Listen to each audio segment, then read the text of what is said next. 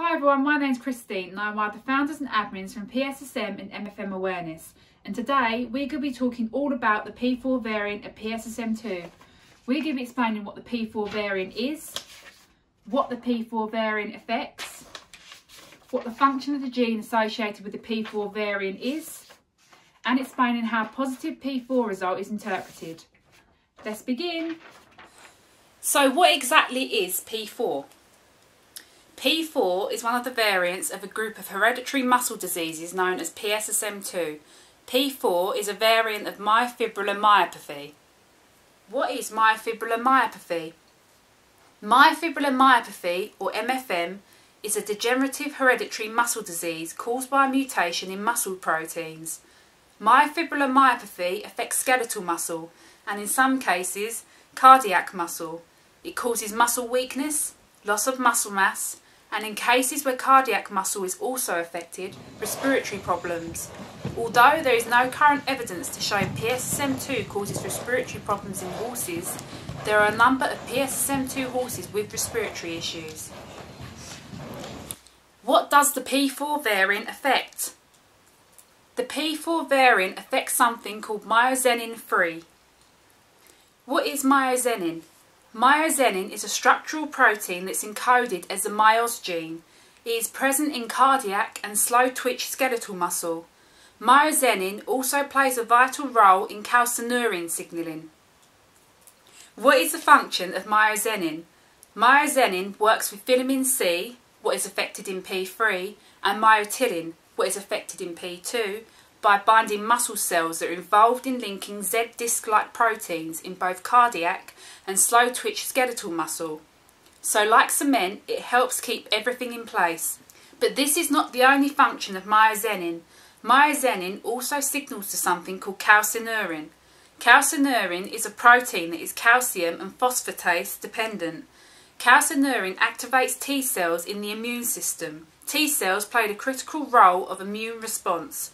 T cells also kill off infected host cells that are carrying illness or infection. Without T cells responding, the immune system would be compromised or weakened. Myosin signals to calcineurin like a 999 call, which then alerts T cells like a siren. What happens when there is a gene mutation in myosin 3? When a genetic mutation occurs in myosin 3, the mutated myosin clusters together causing clumps, also known as aggregates. These clumps prevent the proteins in muscles functioning normally because myosin also plays a role in calcineurin signalling. This also means that immune response to illness or infection will be slowed and thus compromised. Because of the multifunction of myosin, it makes P4 one of the more difficult variants to manage. How does having a gene mutation in myosin 3 cause a horse to be symptomatic? Let's look at this in an easy way. Having mutations in myosin 3 is like building a house with no cement. You can still build it, but at some point in time the house will crumple and fall to the ground.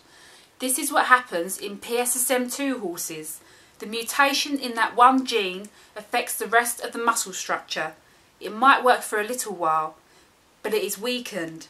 And as PSSM2 is degenerative, as time goes on, more clumps occur and the muscle structure will become weaker and weaker, leading a horse to eventually become symptomatic. Why are horses affected by P4 at different ages? Because every horse's body is different.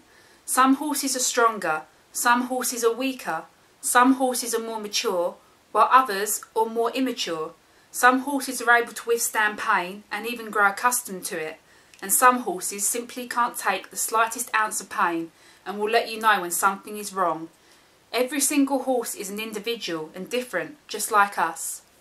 How do I find out if my horse has P4? By doing the PSSM2 hair strand test that covers the P4 variant. The PSSM2 hair strand test costs around £250 and is available through Equisec for USA owners and CAG for the UK, Europe and the rest of the world.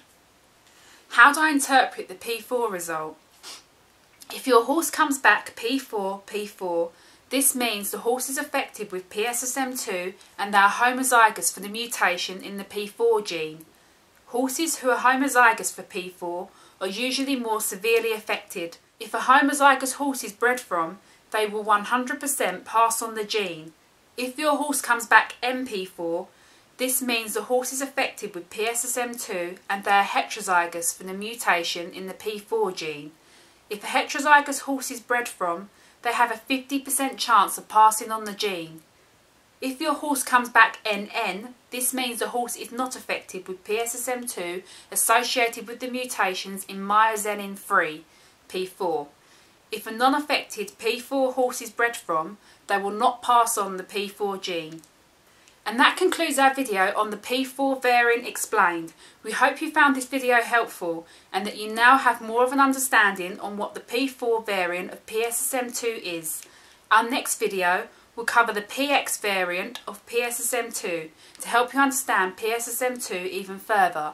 Don't forget to like this video, subscribe, join our Facebook group, follow us on Instagram and check out our website for all things PSSM, MFM and RUR. Thank you for watching.